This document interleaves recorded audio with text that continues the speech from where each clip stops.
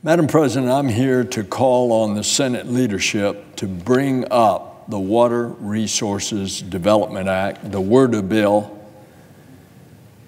It needs to come up soon for consideration because right now in Florida, we are facing a massive environmental and economic crisis, and it's so sweeping that it brings up the memories of the 2010 Deepwater Horizon oil spill, the BP oil spill. Because right now, neon green slime is clogging the Caloosahatchee River on the west coast and the St. Lucie River on the east. Madam President, I've been to Stewart on the east coast. I've smelled the stench of toxic algae choking the waterways. I've talked to mothers and grandparents who are worried about exposing their children to the harmful toxins, and they're concerned about that if they get anywhere near. That's why we wrote to the CDC asking for health care guidance.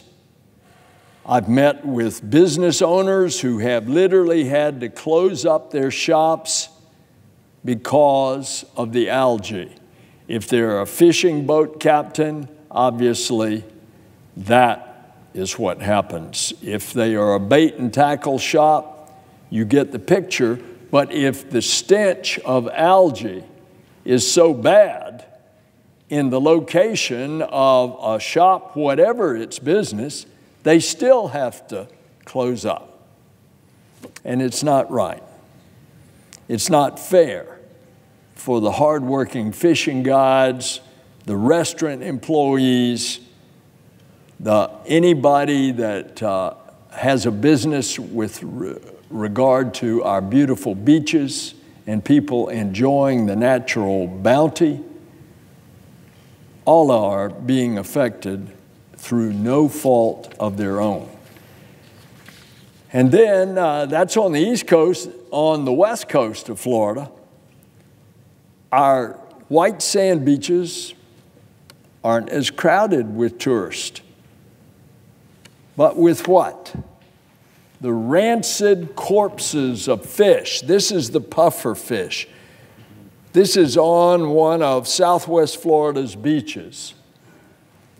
The turtles, the casualties from massive noxious red tide, and this event, a bacteria that occasionally appears in the Gulf of Mexico and moves. This year it's moved very close to the shore, but it's lasted for 10 months and counting. Hotels and restaurants are half full. Boat captains are facing one cancellation after another. Madam President, look at this. This is on a beach also. 267 tons of dead fish and sea life have been removed from about 150 miles of Florida's world-renowned beaches. And that's just this year alone. These pictures are horrifying enough, but go there. It's even worse in person. Now, the local governments have spent a lot of money going out, cleaning up the beaches.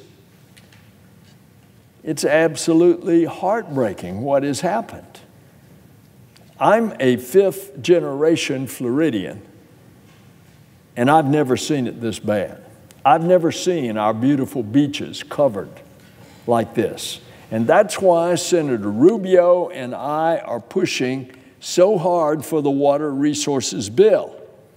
It includes a critical project to address the algae by providing additional water storage for Lake Okeechobee so that the Army Corps doesn't have to discharge so much to the east and west. And it also, very importantly, authorizes a reservoir south of Lake Okeechobee, along with stormwater treatment areas that can help clean up the water so they can send the water there into the reservoir that is in the St. Lucie on the east. This reservoir is on the west near LaBelle, so that they can send the water in there, store it, start to treat it, and then let it go as the natural flow going south to the Everglades.